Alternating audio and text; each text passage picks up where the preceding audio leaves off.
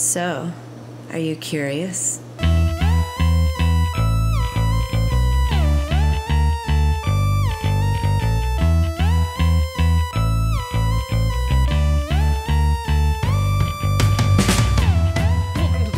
Codex. I am your ardent enthusiast, Kyle Olson. Did you miss me? I missed you. As you probably surmised, we're on hiatus from our conversation with Mandy Fabian. We'd been talking so much, we actually caught up with their post-production. We couldn't talk about cutting a trailer, for instance, because she hadn't actually cut the trailer yet. But during our break, work has continued on Just Plus None, and I'm pleased to say we're back in conversation. It'll still be a few weeks before new episodes drop, but we're going to bring this plane in for a landing. But while we're waiting, friend of the show, Rob Kubasko, came to me with an idea. He'd been noticing how two different long-running sci-fi franchises with very passionate fans were handling making new stories while dealing with nostalgia, and he wanted to talk about it. Here's that conversation. So here's a conversation we're going to have. Okay. We have just finished watching the entire Obi-Wan Kenobi series. Yes. Potentially all of it. Maybe that was it. We'll see. We think at this point that was all. It should be, but I'll talk about that later. All 6 episodes. 6 episodes, and we are up to date on Strange New Worlds. Yes. Episodes 1 through 7. Yes. At time of recording, that is where we're at. That is where we are. Just to put that in perspective. Yeah. And we decided we would have a conversation, and I said, well, I have an idea. Okay. This will be either titled Obi-Wan Kenobi versus Strange New Worlds, okay. or Nostalgic Fan Service versus Canon Busting Nostalgia. Okay, sure. That's okay. deep, that's meaty, a little complicated. Or it's 2022, and why is Star Trek so much better than Star Wars? And I'm not saying that's a declarative statement. That's a question. Is it, though? Dig into. Yeah, or is it, though? That's okay, so here's the deal. So we're done with Obi-Wan Kenobi. Okay, so we want to talk about Obi-Wan first? Yes. That's fresh at the top of our mind. Obi-Wan Kenobi. Yeah. What'd you think? Okay. All right, so we were at Star Wars Celebration when the first 2 episodes dropped. That's true, yes. And so we saw Hayden Christensen, we saw Ewan McGregor, and a bunch of the other cast members stuff too. So we couldn't have been more excited because everyone there was, and then it was great coming back the next day, knowing that everyone that we saw had been in their hotel rooms watching those episodes, because oddly they didn't only screen them for a small select people who sort of won a chance to do it.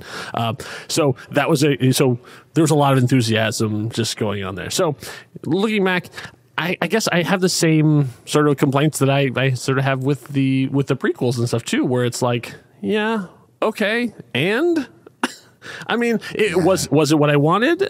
Yeah, that's the hard thing about Star Wars, is that how much of it is built on fan expectation. Like, we were there with Father Roderick, and so during one of his conversations, we were talking about it, and he asked me a question that had never been asked before, and he said, how much has Star Wars influenced you in your life? And I said, that is impossible for me to judge, because it's the first movie I remember seeing, and it has always been there. So it is a fundamental part of my life. Your DNA. Yeah, it's in your DNA. I don't remember there ever not being a Star Wars. Like, everybody talks about Star Wars changed everything. I'm like, yes, but for us, for our generation, for Gen X, it's always been there. So I have no sense of perspective. So that's part of what makes this weird, is that it's you have an emotional connection to it. So you're instantly like, if it's not quite what you wanted or what you expected and stuff too. So getting back to this, I'm acknowledging this to say I'm not without bias. Oh, sure. No, exactly. Like, exactly right. So, so I obviously I came up with the Holy Trilogy, those ones, and then the prequels were sort of like the new thing that came out, and I was, when I was in my 20s or whatever, and it was sort of like, oh, not really exactly what and then obviously the sequel trilogy we showed to our children, so it's a different sort of thing. But so I don't have the same kind of connection to Ewan McGregor's Obi-Wan that I would to like Harrison Ford as I was going to say Ben Solo.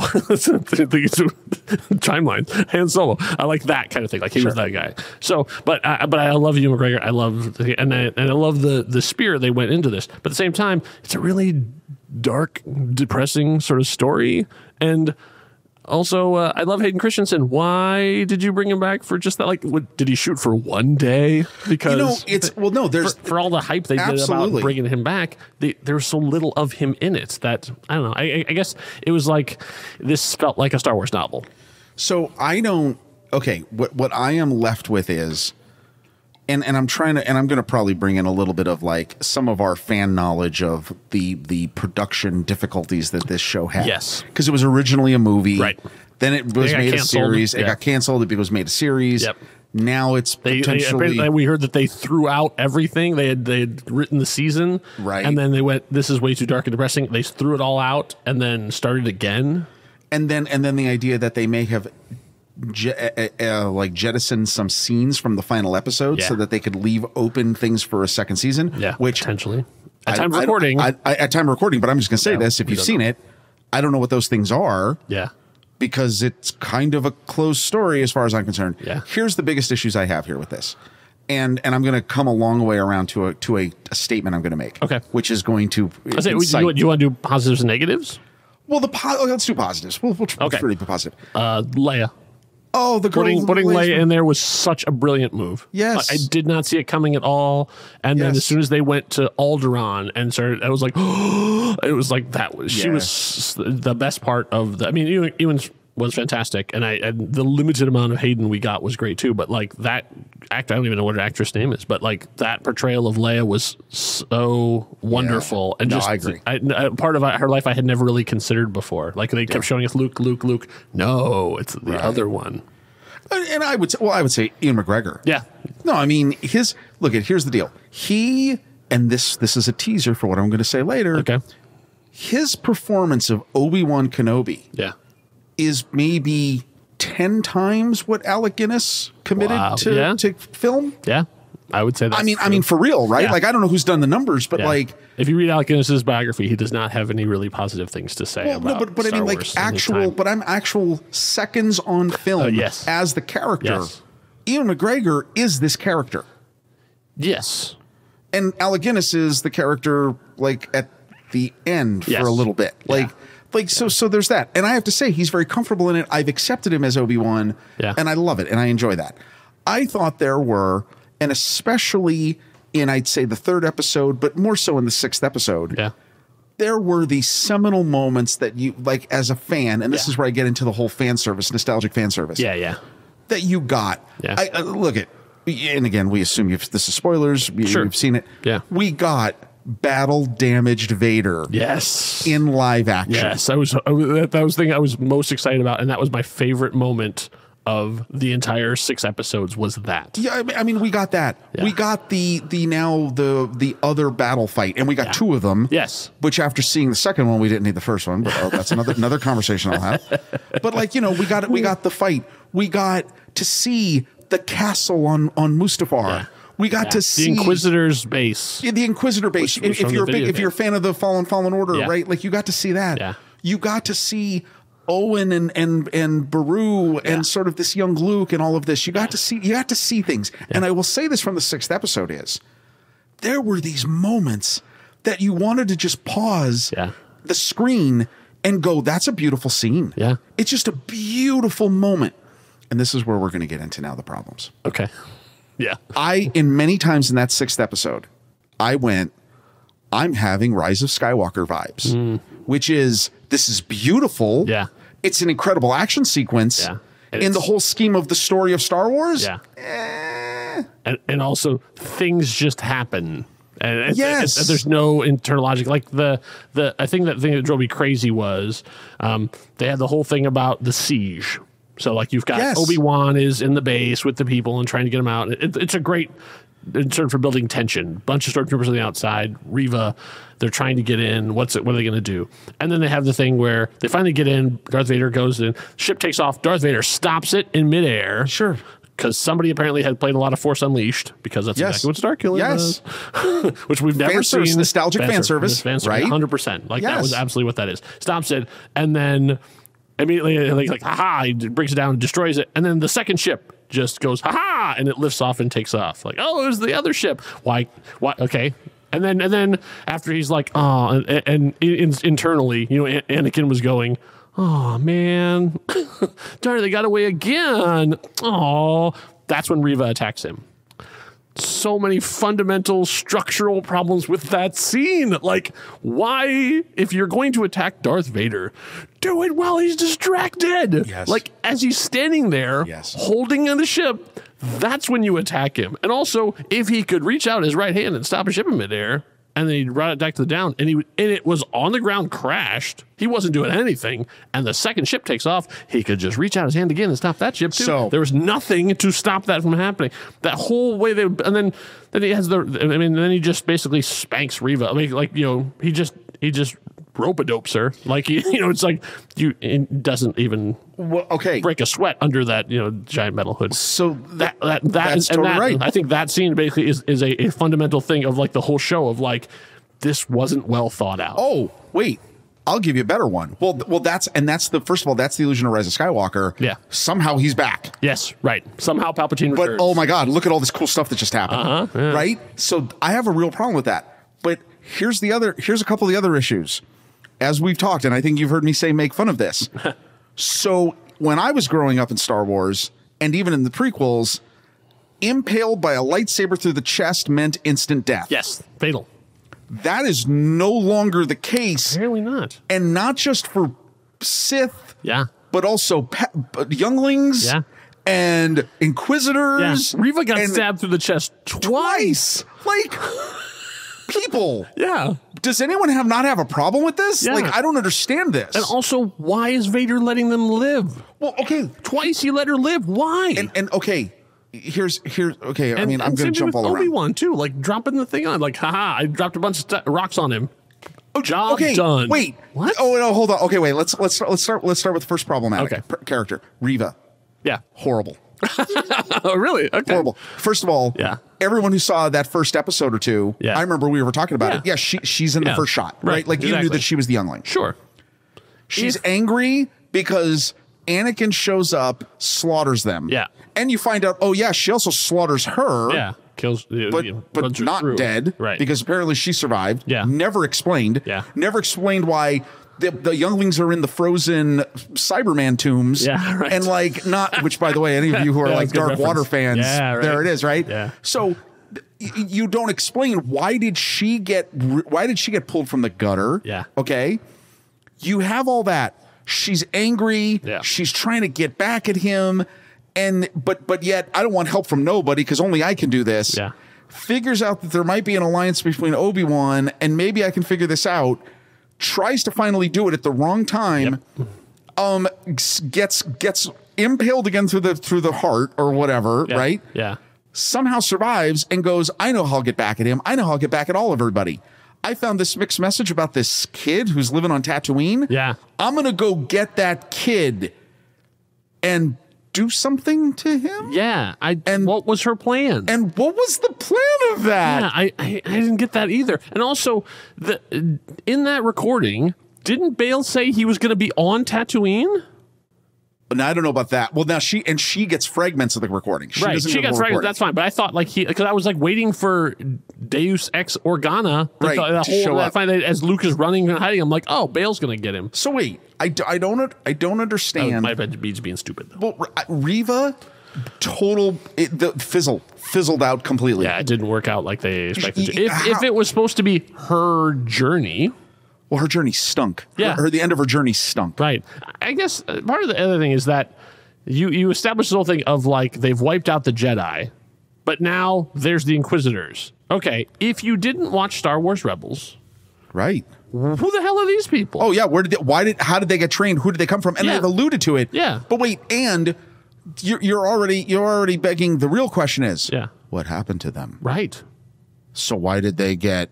Yeah. Where do they go? They failed, obviously, right? I guess. Or we've been there already. Yeah. The Empire had a clone army, got rid of the clone army because of issues. Yeah. Is that the issue? Right. Does it end with Vader just killing them all? Why does if there's the rule of two? Yes. Which is, by the way, is stupid. Why, George? Why does the Emperor let them exist? So okay. Doesn't make any sense. Doesn't make any sense. Reva started We get promising. Inquisitors, but don't get Mara Jade. What? The Oh no! See, and I'm going to tell you this, and I don't understand, and I don't understand that either. Yeah. The Reva character started interesting, and might I say strong. Yep. Really went sideways, and the end is I don't understand this. And to be honest with you, she should have died. Yeah. Because what is that character coming back again? So like, and to do what? Yeah. Yeah, exactly. Like if you're trying to what? If you're trying to spin her off like Book of Boba Fett, it ain't gonna happen. No, stop. It's not. And I don't need another modded Fennec Shang. Like I don't need like whatever she needs because she's obviously hurt. That doesn't make any sense. No. I do not understand that at all. I would be interested in having a rise of the Inquisitors though. Tell me that story, like in some way, shape, or form. Like I know that they show up in Rebels, and that's the big seventh sister, and I know Sarah Geller and all that, like, and that's great. But like, I want to know like the formation of it. Like, why does Vader even let them get this far? Well, okay, so now that's a good segue. Anakin. Ah, yes, Anakin. So this was moments of brutal Vadery goodness that you wanted. Sure, that we've all imagined, got a peek of it in Rogue One. Yep, but never actually totally understood. Got to see. Not to see it in live action. Yeah. We got to see the battle damaged Vader. Yes. Okay, a couple things I'm going to say. Yep. One, this whole series, this 6 episodes, you could cut half of these, re-edit it into a movie, and it would be decent. And someone probably will. And I can tell you this, and you can cut the first. By the way, cut the first lightsaber duel out because it's meaningless. Because here's why. That Vader goes from being the guy who's elderly patient in the first 3 episodes of this. Yeah. I'm going to make him burn. Yeah. I'm going to let him escape because I'm going to make sure he burns. Yeah. And ends up being a guy that can't pull down a second ship and thinks that he won by throwing some rocks on him. Yeah. Are you kidding? Yeah. Exactly. That's the thing is that. What is that about? I think that comes down to, and we've talked about this briefly, and so I won't go deep into, but that's my fundamental problem with the prequels is not what most people probably have. My problem is how they have established who Anakin Skywalker was and what he was like, and who Vader is and what Vader is like, and I don't see that they're the same person. Oh, now I really. Oh, I don't. Well, that has always been my problem with. You get flashes of how it connects, but it's so disjointed. Yeah. It's so sporadic that I really don't understand it. And I mean, really, that 6th episode, I'm as much as I love the fan service and I love the beauty, the story part of it sucks. Yeah. It does not connect the dots on any of this. No, none of the things of like, where did, because the best part of the entire 6th thing was, in my opinion, is the end of that fight between the two, the battle damage Vader. The dialogue. The dialogue, exactly. Like that. In terms of Star Wars lines, one of the best lines in all of modern Star Wars is, "You didn't kill Anakin Skywalker, yes, right? I did. And it was like, no, that's it. That what a great insight into the character. Like that's just beautiful and perfect and horrifying and dark and like, oh my God, that's exactly what I liked. And then undercut by it, then he goes back to the dark fortress of evil on the planet where he got horribly mutilated. Sure, of course you build a summer home there. And then the Emperor gets on the Emperor and they're like, oh, we can see Ian McDiarmid, yay! And he's like, I'm gonna find Kenobi, I'm gonna hunt him down, I'm gonna do this stuff. And then the Emperor just goes, but will you? Oh, and he's like, oh my God, you're right. Sorry, boss. Never mind. Kenobi's dead. No. What? Yeah, no. Okay, wait a minute. it was the weakest. Like, are you sure? Like, okay, just because you brought him up. Yeah. Let me ask you this. I know I'm not crapping on the talent of people who make these programs and make these movies. Oh yeah. No, I'm not trying to. Hey, I think it is a hard job. Is there no one who can sufficiently replicate Ian McDiarmid's makeup from 1983?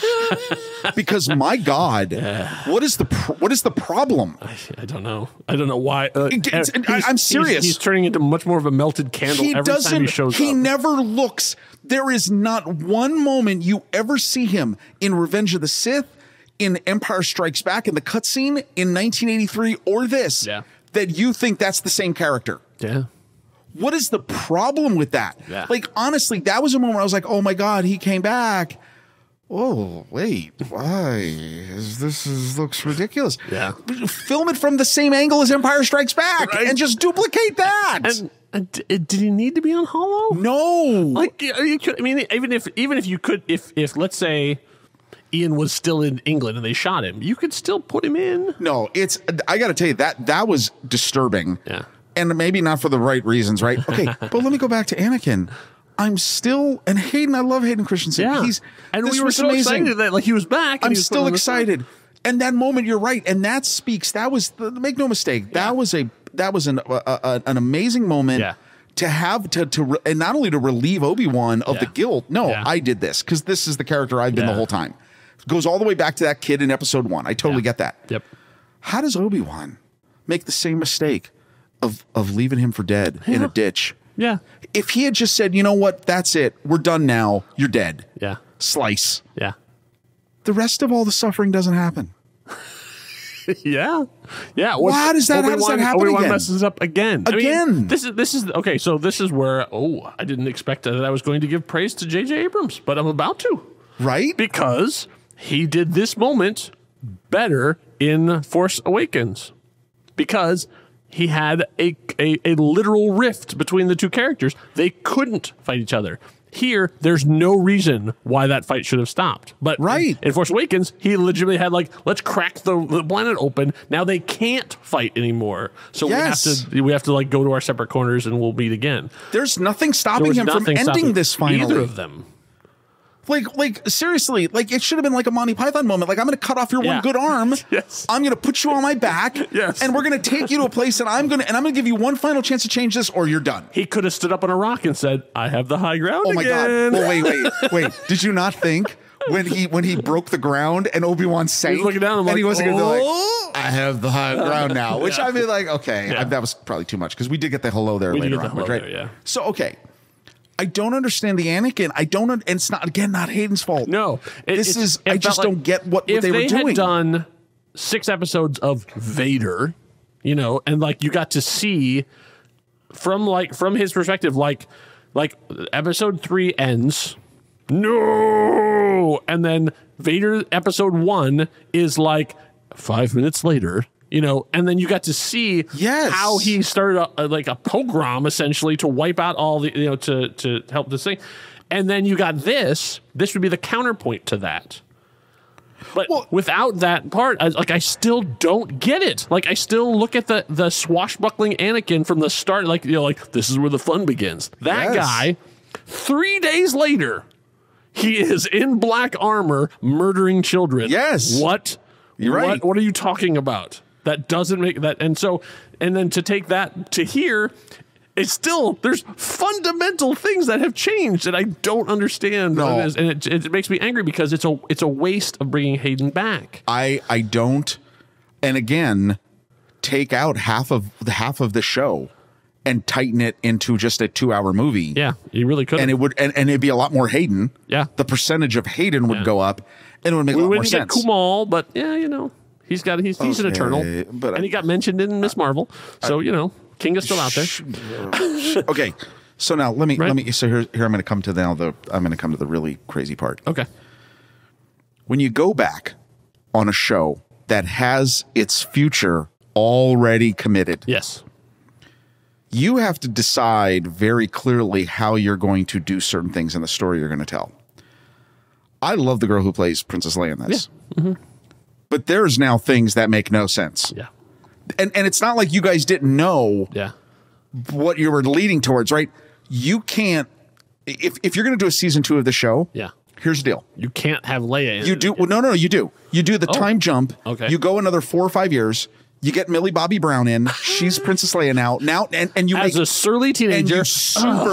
And you super Alec Guinness up Ewan McGregor. Okay. So that you make that transition. You make that transition, right? Yeah.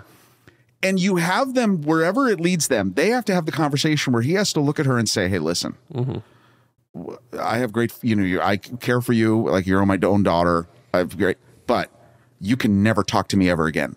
You can never call me Ben. You can never, you know what I mean? Like there's got to be a moment where it jives with everything that happens in A New Hope. Because I was trying to remember when they were having their goodbye, and I was like trying in my head to play back what their message was, which is General Kenobi. Yeah. You served my father in the Clone War. And it's like, how about, hey, Ben, remember when you saved me from the slavers? Yes. Like, what? Well, wait. And even go back to that. Like, hey, imagine you were 10 years old, and then 9 years later, you meet the old guy that saved you from the Sith Witch who was hunting you down in the desert, who then the day later comes back with the one freaking toy that you still have 9 years later. You don't think of that guy as just that old weird Ben wizard in the woods? Yeah. What are you talking about? Yeah. That doesn't make any sense. Yeah. Like, guys, what are you doing? But yeah, the other thing is there's a couple things they had to do, which I feel like they didn't do, and that's you had to establish why is he still on the planet when he knows everything is terrible out there and he could help. And they didn't. They actually made it worse because they showed all these people, look at all these people you helped, and the rebellion is starting, and these people are like refugees, and you're like, nope. Desert life for me. No, seriously. And you had to have that Vader thought that Obi-Wan was dead. And you didn't do that either. You're telling me in the next 10 years, he never once looked around to try and find him? No. And didn't look for, like, his own family? Like, where he grew up? Here's another thing you got to deal with, because in A New Hope... I know he doesn't like sand. Well, that is true. But... It gets in it. It gets everywhere. Yeah. Now, they're going to have to deal with in Season 2. They're going to have to resolve the whole idea of why does Vader think he's dead? Yeah. Because, I mean, there has to be. And wait a minute. Don't tell me, and this is what I'm going to say, is there should not be a Season 2. They wrapped it all up. It's fine. Leave it where it is, unless you're going to do something, and I'm getting ready to open up that box that you're not going to believe. Yeah. Because here's my point. It's you wrapped it up. Qui-Gon shows up. Everything. Yeah, it's fine. I know, so you're waiting for that. It's there. He did it. He looked great. I'm here all the time. I've been here all the time, which is kind of weird, but sure. Which is the typical passive aggressive Force Ghost nonsense. Sure. It's fine. Like, okay. But I got to tell you, you guys have set up so much stuff. Like, where's that holster? What does she do with it? Right. You introduce something that you know doesn't exist in A New Hope. Yeah. So here it is. I think there's a plan. I don't know if there's a plan, but I'm going to tell you this. You know what I want them to do? What? Just go all in. Redo episodes 4, 5, and 6 with this cast. 4, 5, and 6? Yes. You redo it all. What? You bring Ewan McGregor. Just redo them. You go ahead and redo them. Bring in Aiden, the guy who played Solo, the kid who played Solo from Solo. Aiden, bring in Danny Glover. Bring in Ewan McGregor. Donald Glover. Donald Glover. I said who 80s. Danny. Who did I say? Danny Glover. Danny Glover does. Danny Glover is not way too old for this shit. I misspoke. Thank you. No, I'm not kidding. I'm going to tell you this. Because you guys have gone back with nostalgia, which this is going to pivot into our other conversation about another franchise. You guys have boxed yourselves into such a weird corner of a box. Yeah. You know what? No. Do what you've been wanting to do. Redo the whole Lucas thing. Just redo it. I'm not kidding. At this point, go ahead and bring in Hayden and do the flashbacks so that now you can do a richer A New Hope. And it'll all make sense. It won't look any more jarring now when you watch Rogue One, and it'll actually make sense. And deepfake Carrie Fisher onto Millie Bobby Brown. Millie Bobby Brown can do Leia for those 3 movies. Sure she could. And you'll get all the Stranger Things kids who are fans of that to watch it. And it'll bring Star Wars to a whole other new generation. Okay. All right, so I'm going to accept your premise. Yes, as not being completely sacrilegious, and George. Nothing sacrilegious. Nothing matters anymore. George Lucas would. He doesn't care. He doesn't own it. It's not his. I know, but he would do a Roy Disney and like come after them if they tried to read it. But that being said, there is a way to do that, I think, and that's to make it a television series. Because they've already done it way back in the 80s, in the dark period, the post Return of the Jedi, when no Star Wars was happening. They went back on Minnesota Public Radio and they did a George Lucas approved expanded version of there's A New books that Hope. have done that. Yes, yeah, that's true. But basically, it's with Mark Hamill. I mean, like they got people back, and they did, and they expanded the story. So you got to see Luke going to Tashi Station. I mean, like you got to see Leia on Alderaan with her father dealing with the Empire before she got on the Canto V4. Everything is expanded. Like, what was Han Solo doing right before he left? All that stuff. Do it. So to do that, yeah, now I'm interested. Do it. Listen, here's the deal. Expand it, like the whole, like and like it's like 12 episodes for each for each absolutely of the New Hope. And I'm not saying you change anything. No, you just expand it. You make it. You expand it. You make it richer. Yeah. And you bring it up to date. Yeah. And here's the deal. The original trilogy will always live in our hearts as the inspiration where this all began. Sure. Yeah, they're not going anywhere. They're not going anywhere. Right. But you want to know what? Yeah. You guys have ruined it. Well, you've ruined it. I seriously. This is the weird back and forth of the nostalgia thing, which I know this is what we have to talk about. Is the pivot off is that what they're seeing, what they're learning, are the wrong lessons. They keep going back to the same time because they're basically going for the Holy Trilogy. They're doing stuff out of there. Like everything is about those characters there, and they're telling stories that have predetermined endings, and they're not going with like okay, so Andor's coming. Okay, like we know that dude dies. Yes. Too. So like what story are you telling here? No, I again, because I know it, but unless it's going towards something new. Yeah. And what's new is redo the original trilogy. No, I mean, you can point to Andor and go, well, what about Better Call Saul? And you're like, okay, you know what? I get it. I mean, I don't think prequel stuff is inherently bad, but the way Star Wars is doing it, it's all just because they think this is what the only thing that fans will like. And the reception of Solo is what they use that's the stick that they beat us with to go, we tried to do something and you guys didn't like it. So clearly the message is deep fake Luke. And I think that's the wrong lesson. Because tell me people wouldn't be just as excited at seeing Sebastian Stan in the exactly. Stop with the CG stuff. We are okay with stretching our imaginations. Well, no, I mean, you've done it. I think that Aiden Eidenreich. How do I say? Yeah, I think that's right. And Donald Glover. Yeah, I think they did it. Yeah. Millie Bobby Brown could do it for Leia. Yeah, and I think we'd be fine with it. Absolutely. Like, especially to give them a chance to do a performance as opposed to us watching it going, that's not a real person. Redo the whole trilogy. I'm serious. When they get to do the prequel trilogy again, call me because I have some ideas. I've rewritten episode 1 already. I have a full screenplay of what I wanted episode 1 to be because that's the kind of entitled fan. But no, I of course. Now, here's where we now pivot. Okay, so in the end, it was good. I don't need more. No.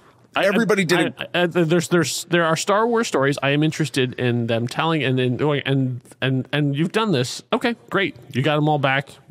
It is what it was. Sure. And let it be done. Now, here's a weird thing. This is where I find myself in 2022 at the time of recording. Right. There is another show that is basically doing the same thing. Yeah. It's filling in blanks at an earlier part of a very well-known story in a very well-known franchise. Yeah. And I love it. And yes, it's Star Trek Strange New Worlds. Yeah. And I got to tell you, why they are busting canon. Yes. They are changing canon. Absolutely. They're doing this. Now, there's a theory as to why that is. Okay. The theory is that because I have a couple people and I have a couple friends on Facebook that I even saw say this because I said, oh my God, I love the show. And they were like, well, I hate the show because it has nothing in line of what the original series was. And I said, but do you understand? The original series doesn't exist anymore. That canon's gone.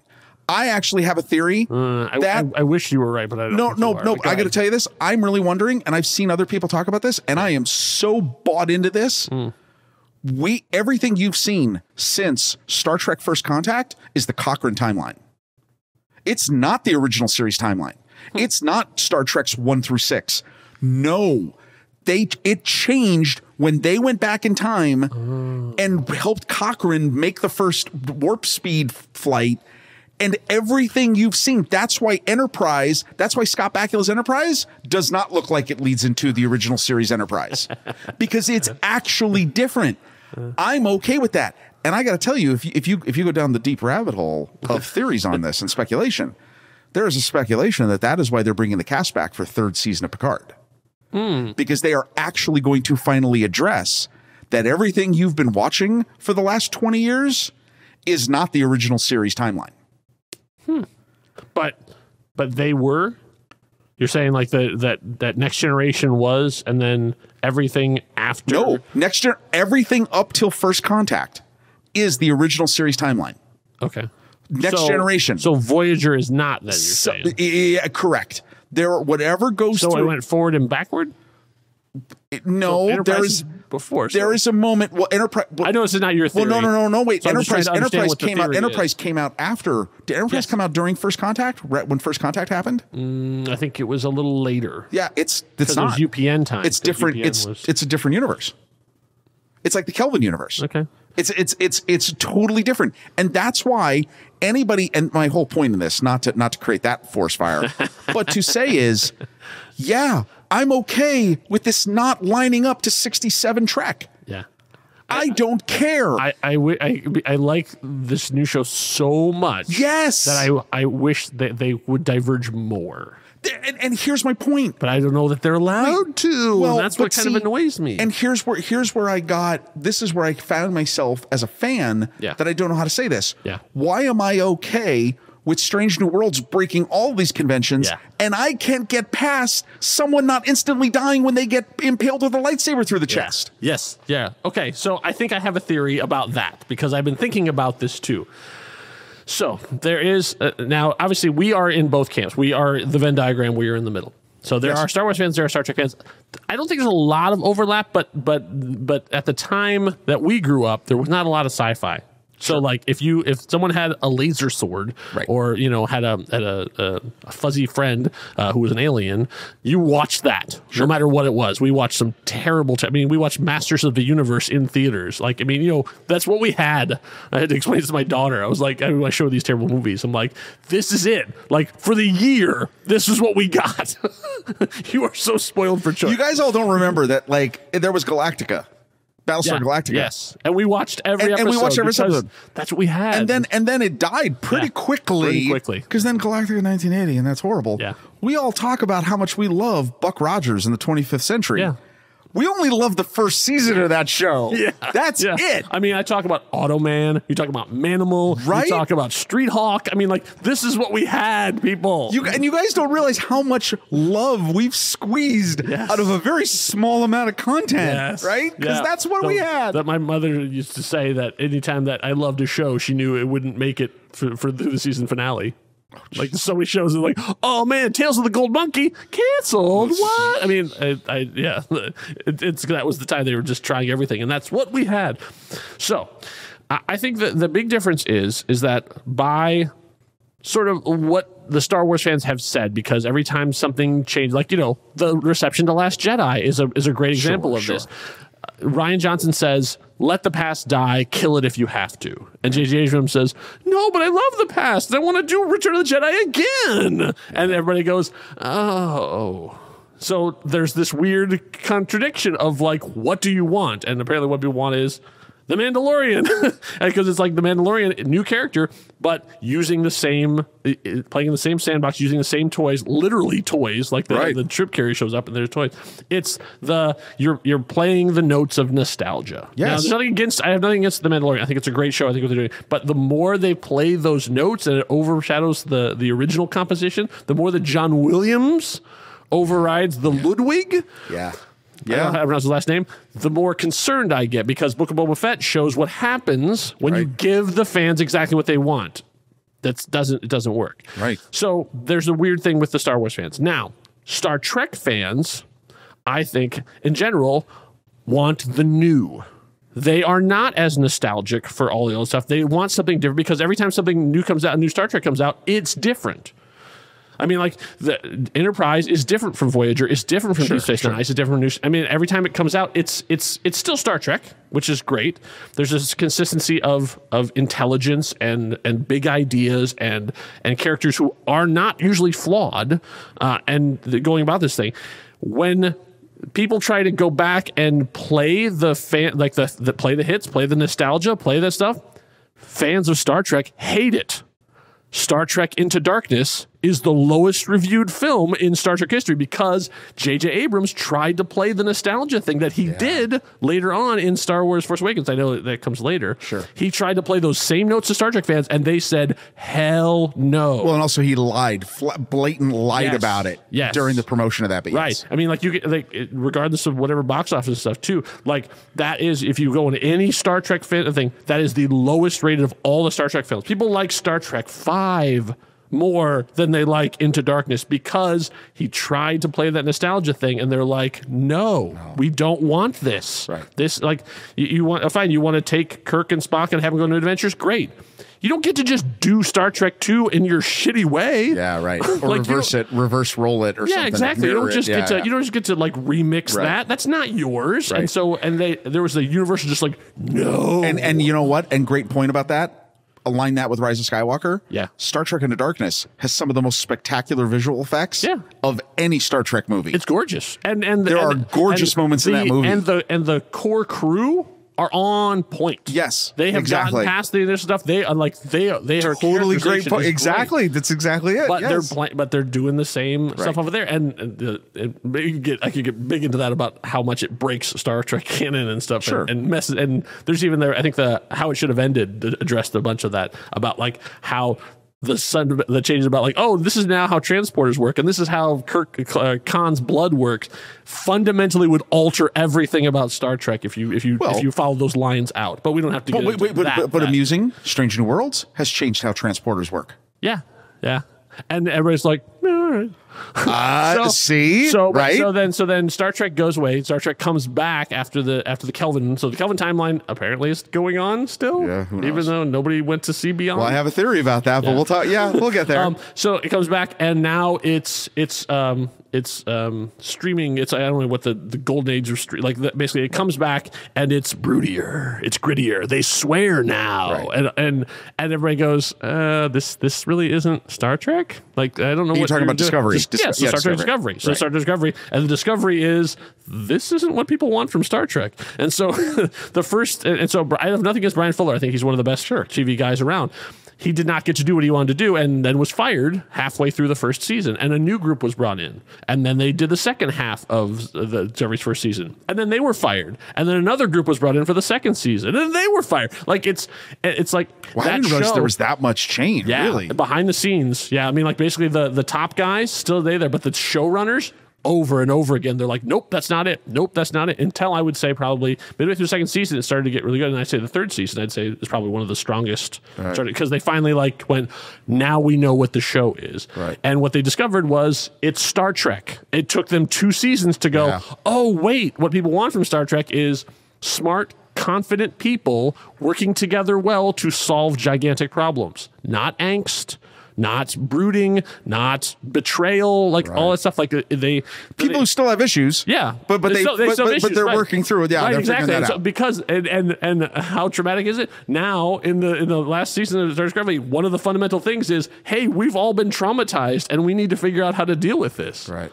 Yeah, this is what Counselor Troy was telling us way back in Generation. Oh, this is true. This is totally true. And so by the time then you get to all these things to get to Strange New Worlds, it's a throwback in terms of tone because it's hopeful again. Oh, absolutely. And once again, it's a crew of brilliant people working together to solve all this stuff. Like, there is no tension between, the captain and number one. They might have disagreements and stuff too, but they are on the same team, same page. They are going forward. There's not you have to worry about, getting stabbed in the back. No, once again, I want to say, I love Star Trek Discovery. I've watched every episode. Sure. And it is my daughter's Star Trek. Sure. She absolutely, it's her number one show. I've shown her a bunch of other stuff. Nothing has really caught her the same way that Discovery has. So I'm not saying anything against it, but I'm saying they had a long time to figure out what that show was before they rediscovered what made Star Trek Star Trek. And I think Strange New Worlds benefits from that because they already know hit the ground running, because from the first episode, which was a little shaky, from there, they have just been flying. Oh, no. I'm sold since day one of Strange New Worlds. Did I make my point, or did I? Oh, no, you did. No. And I'm going to add to it in that I think it's amazing that Paramount, but even Disney has done the same thing, has invested the money and the time to get there. Yeah, because Star Trek was never Star Wars. Right. And never designed to be. And you know that, like, again, I think it's shocking how good these first 7 episodes of Strange New Worlds have been. But I got to say, as much as I love my continuity, this is the best designed Starship Enterprise ever. Yeah. It's the best designed bridge. Yeah. It's the best designed sets. Yeah. It's the best designed uniforms. Yeah. The only thing I have is the using the volume to do the engine room. I was like, I see what they're doing, but I'm like, it shouldn't be this big because when you think of it in terms of like Scotty crawling through the Jeffries tubes and do it, I'm like, how the hell is he supposed to get to like one of those pieces? But the fact that they something? the fact that they use the Jeffrey tubes in the I mean, I'm actually very impressed with that. Listen, I can't say enough about the characters. Yeah, Anson Mount is crushing it. Yeah. Jess Bush, that Nurse Chapel is phenomenal. Yeah, she is one of the best new characters that Star Trek has. I mean, and such complexity that you know is coming that they really have started to scratch the surface of. Yeah. The helmsman. Well, I mean, what's her name? I forget. I can't remember it either. Okay, I'm still learning. We get to. I feel like if we get to a certain point, I have a hard time retaining new character names in any show. Well, no, but I got to tell you, the reason is because I think I told you this. I'm so into the show. Playmates, where are the figures? Oh, yeah. Because I'm ready for the action figures. I'm ready for that Enterprise. Yeah. I'm ready for all that. I love everything about this show. I love the music. I love all of it. The fact that they're going, and no spoilers here because we talked about this. We're dealing with episodes 1 through 7. Yep. The fact that they have teased the Gorn and didn't show you them yet. That episode, I think, maybe my top 10 of all time. Yes. That episode, it was a bottle episode, which I was like, they were doing this already? A bottle episode? Really? Are you having some money problems? But it was a submarine thriller. It was tension. I loved everything about it. It showed the crew at their best, doing all these different things to try and get, and amazing captaincy. Like, I love Pike, but like in that one, he's just at a whole nother level. I love that episode so much. My only negative was watch it again to see if it in the 7th episode. The second time, the ship got taken over a little bit too easily. Yeah, I agree. But you know what though? But there was that Angel, that Captain Angel. She's a character we're obviously going to get to again. My only problem with her was she was so good as the counselor, having a conversation with Spock. When she flipped to supervillain, way camped it up, and I was okay, they got crazy. It was like, oh, you were doing so good at the nuance thing, but when you got to be like, oh, now I get to be like a villain. All right, like bring it back down. Like we're still Star Trek here. We don't go that big. You're not Ricardo Montalban. Bring it down. But I got to tell you though, bold in that it's funny that's the episode. Yeah. That in the last 3 seconds of the episode, you learn that we are going to meet Cybok. Yeah.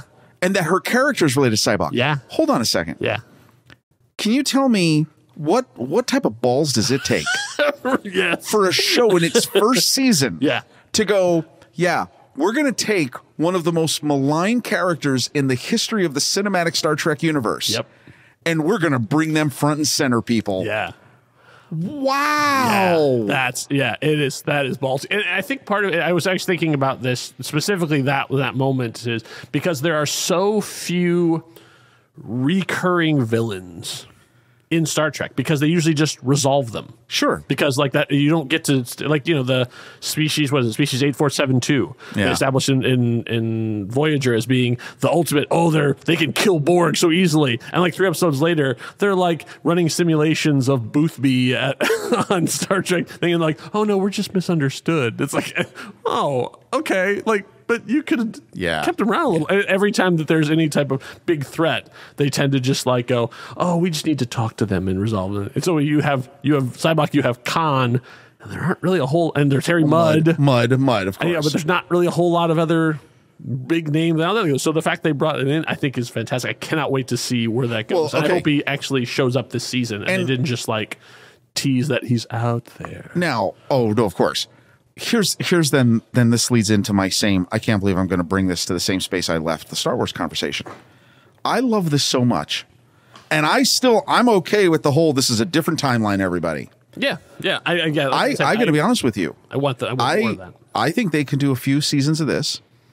I think they can change Pike's destiny. I hope so. Well, wait, because here's my point. Yeah. Guess what I think they can do? What? I think they can do the original series over. They're bringing in Kirk. If they did 4 or 5 seasons of this, do the 5-year mission. Yeah. Pike maybe gets something can change, because I don't think this is the same universe. Sure. If they took the 3 seasons of the original series and redid those episodes with this Enterprise, this Spock, with this Uhura, let me tell you something, and upped the script, upped the tension, the storytelling. Yes. Can I tell you something? Yeah. I'm okay with that. Yeah, me too. I'm in for that. Yeah, me too. I'm all in for that. I would love that. I would love that. Wait, because that's the thing is I've never shown those Star Trek to my daughter, even though they're because you can't. But you can't show that Gorn. You can't show Kirk fighting the Gorn with a paper mache boulder. Spock's brain, any of the. You can't show that. Yeah. Wait a minute. Do you realize what we're saying? What are we saying? We're saying that they can remake the original Star Trek series. Yeah.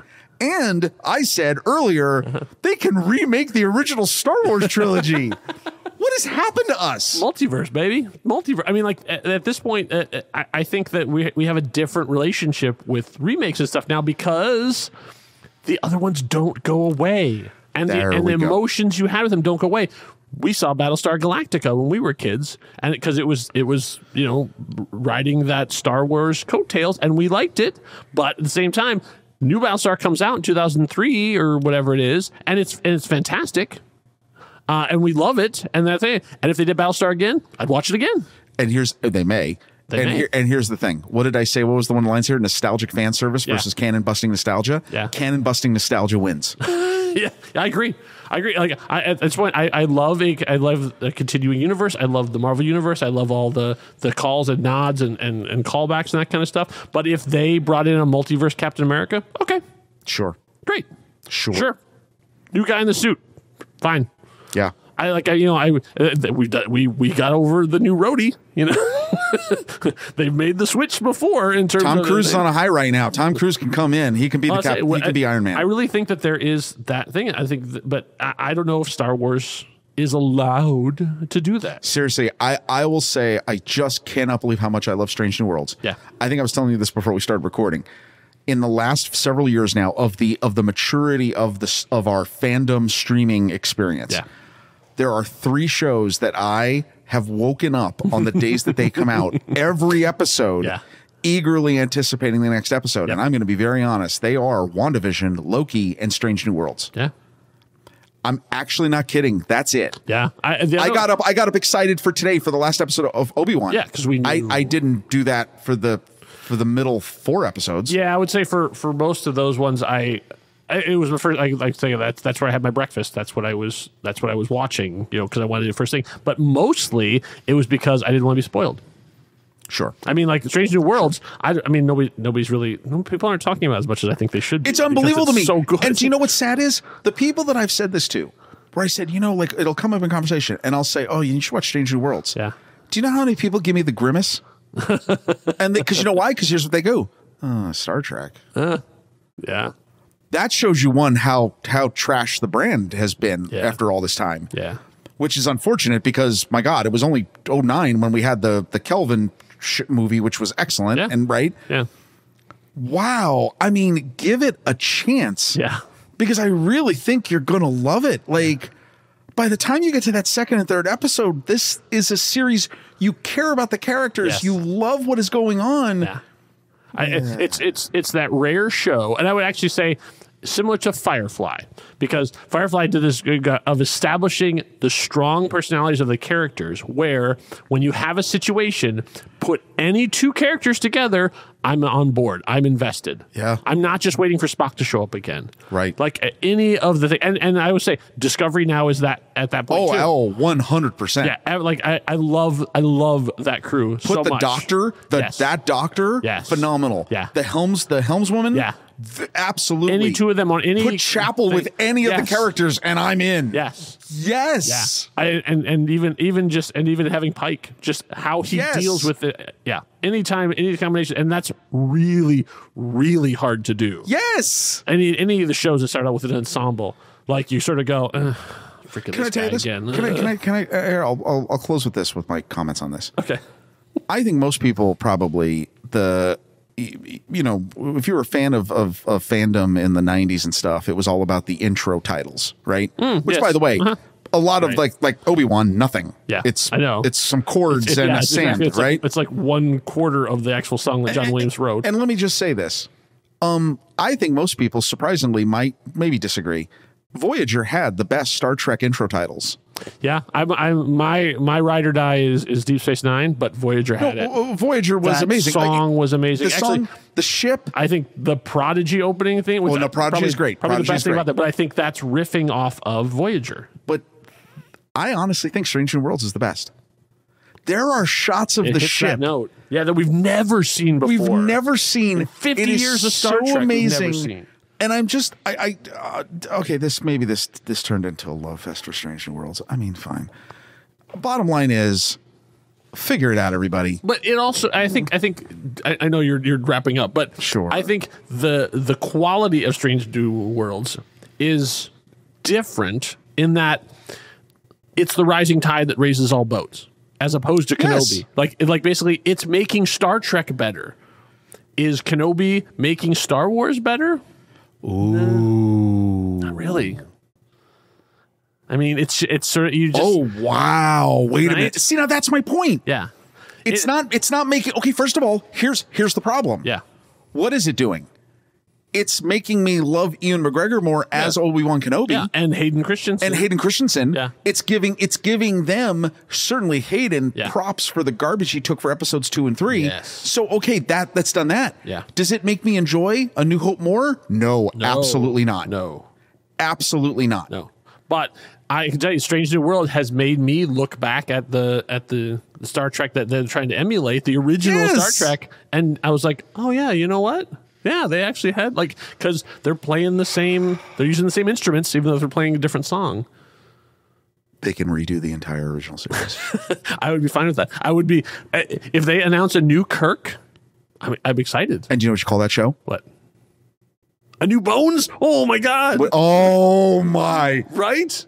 Okay, what do you call that show? Come on. Do you have something already? To Boldly Go. Yeah, you're right. Yeah.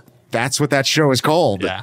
I mean, are you kidding? Yeah. Like, oh man. Even if they officially establish it's not Dad's Kirk, like that those existed, they're fine, they're over there, but this is the Cochrane. I'm calling it the Cochrane timeline. Yeah.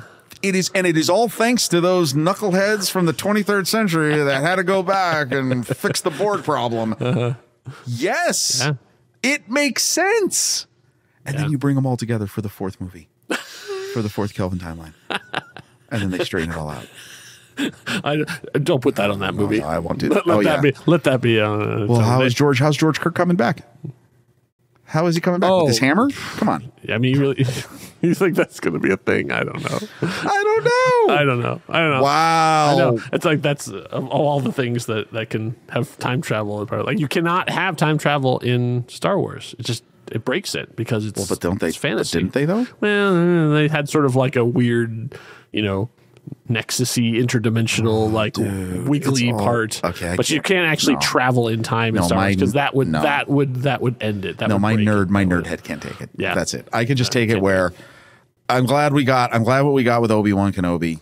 Yes. God, watch Strange New Worlds. Yeah. And then let's see what's next. Yeah. It's a pretty nice way to end this. Yeah, I think so too. All right. Yeah. Thanks. And that's where we're going to stop the conversation for today. Thanks so much for listening. This has been the next chapter in the Curiosity Codex, but there are still many pages left to decipher. We're part of the True Story FM family of podcasts. Find out more about us at truestory.fm. Our theme music is Intrusion by Severed Personality, aka Kevin MacLeod. The voice of the Codex is Vicky Hall. Find her on the web at vickyhall.squarespace.com. And my name is Kyle Olson. The Codex is closed for now.